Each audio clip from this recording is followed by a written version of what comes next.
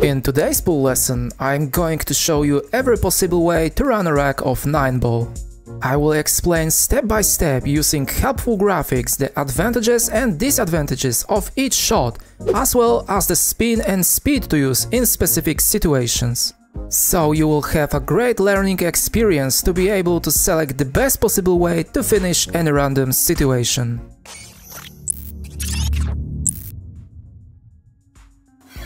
Okay, so I'm going to break a rack now, and then you will see all the explanations in live commentary from different camera angles.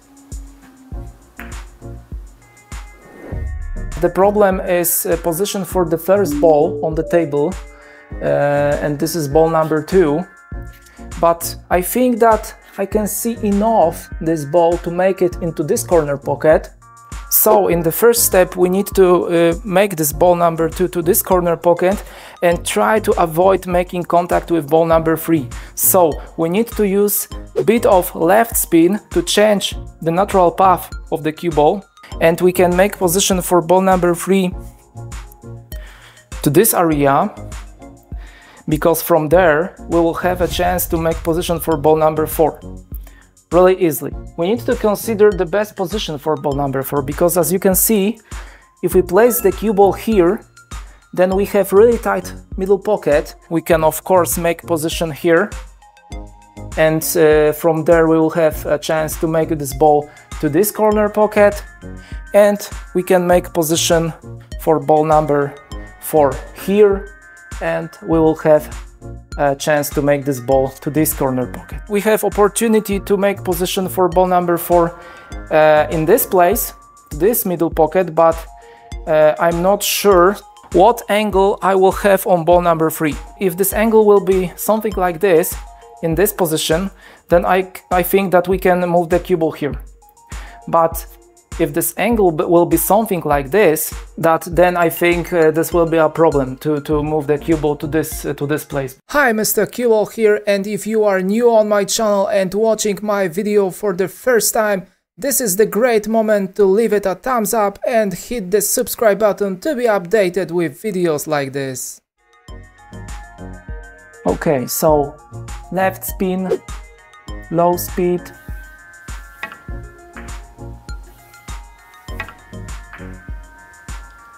And we made ball number 2, and now let's look at the current position of the cue ball. As you can see, cue ball is really close to the rail. I have enough angle to make position for ball number 4 here. The second option is of course here. We need to consider another balls, and as you can see, ball number 5 is really close to the ball number 4. Ball number 5 is located in the center area of the table, so we can play this ball almost to the each pocket. In the first way, I would try to make position for ball number 4 to this area using only one rail. So we need to use a bit of left spin and not too much speed.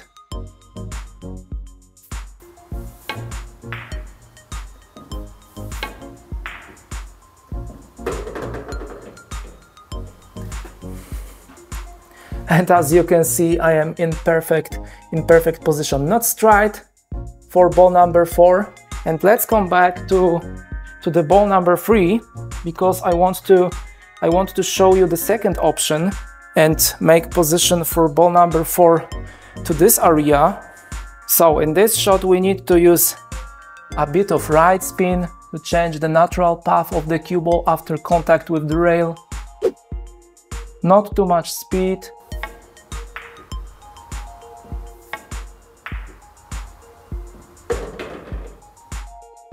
And as you can see, this is perfect position too.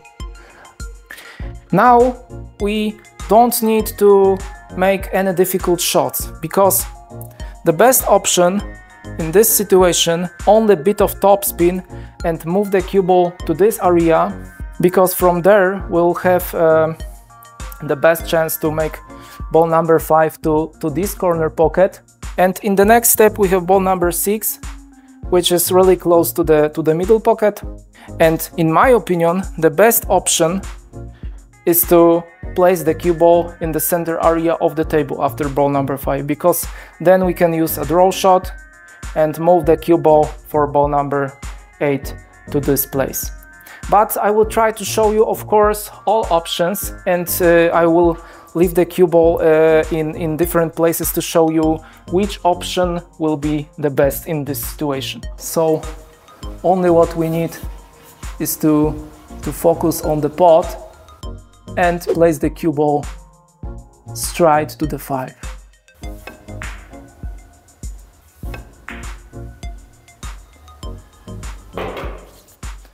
Okay, really nice. As you can see, I have a bit of angle on ball number 5. This is not straight. This is a slight angle towards the long rail, and from this place, to make position in the center area of the table, we need to use a stance shot. So we need to play really hard and make a contact with the long rail and place the cue ball here. You are not sure about subscribing to my channel? I am one-handed pool player, and my mission is to show people around the world by creating billiard content that the impossible is nothing, and we can fulfill our passions despite such great adverse sides. And additionally, I want to teach you everything you need to know to become a better pool player. Okay, so let's try to make the first option. So we need to play a stance shot to move the cue ball using long rail, the center area of the table. So really hard with slight top spin.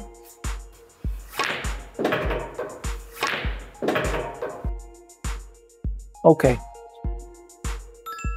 And as you can see, we are in the center area of the table, but let's come back to the ball number 5. Okay, and now I will show you what will happen if I will play stop shot with low speed and leave the cue ball in this area.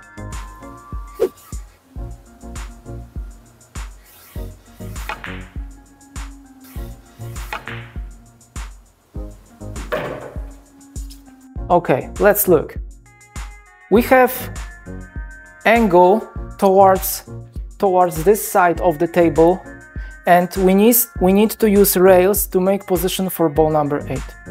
We can of course use this rail, and go using this path for ball number 8 here. And of course the second option is to make position for ball number 8 using low right spin, contact with this rail,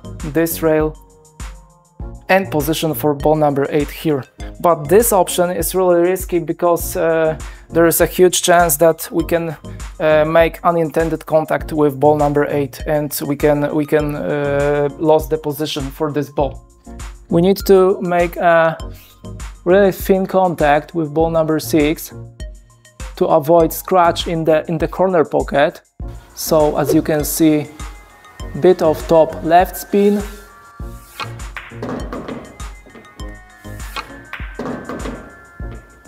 and as you can see, I hit the long rail a bit too far. So this option is really hard to control because we need to hit the long rail not too far, really thin contact.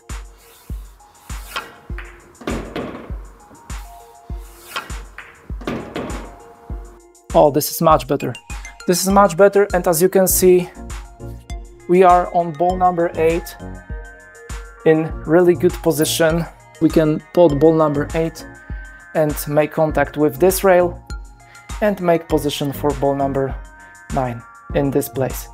Okay, but let's come back to the situation on ball number 6, and let's try to make position for ball number 8 using low right spin.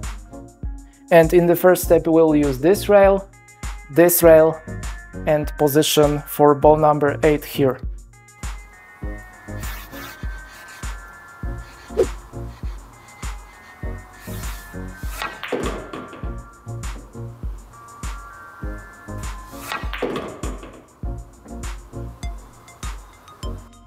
And as you can see, I made the contact with ball number 8 And in this situation, we don't have easy shot on this ball. So the first option when I used this rail was better, as you can see. Okay, but let's take the cue ball in the center area of the table and let's see what options we will have in this place. The first option, which I can see, is only draw shot and position for ball number 8 to this place.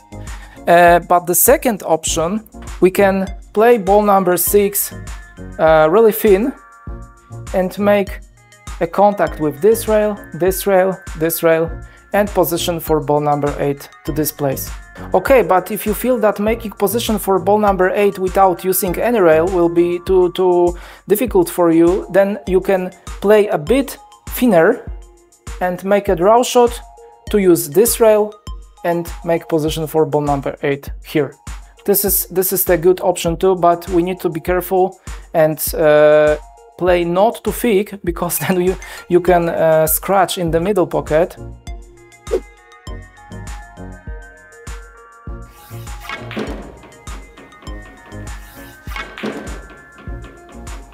Okay, and as you can see, it was really close to scratch in the middle pocket, and from this place we have really nice position on ball number 8. And now let's try to make position for ball number 8 using 3 rails. This shot requires a correct speed.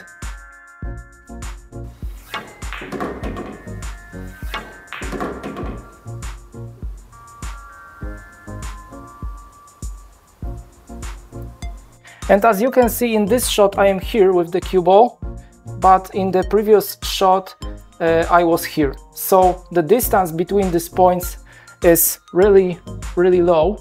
We don't have too many options. We can only play a stop shot and move the cue ball using long rail on ball number 9. And this is the best option. We can use top spin and bit of left spin and move the cue ball to this area for ball number 9. Let's try to make this better option. You will see that this is better option. We need to focus on the ghost ball for this shot.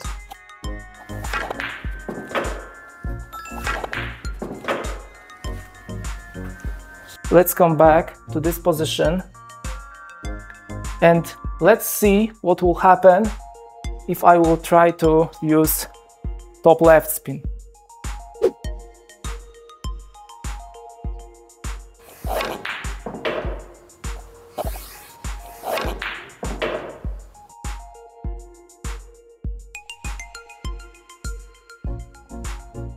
As you can see, I played a bit too hard, more difficult position, but this is of course not really difficult shot, and I prefer to play with high speed on this shot, and we can use this rail, and go with really safe path to make a contact with this rail and leave the cue ball in this area. So only focus on the ghost ball for this shot. Alright, that's all for today, and if you enjoyed this video, then please consider giving it a thumbs up and hit the subscribe button for more videos like this. And additionally, at this moment you can see another 2 videos which I want to recommend for you. Thanks for watching guys, and as always, see you in the next lesson.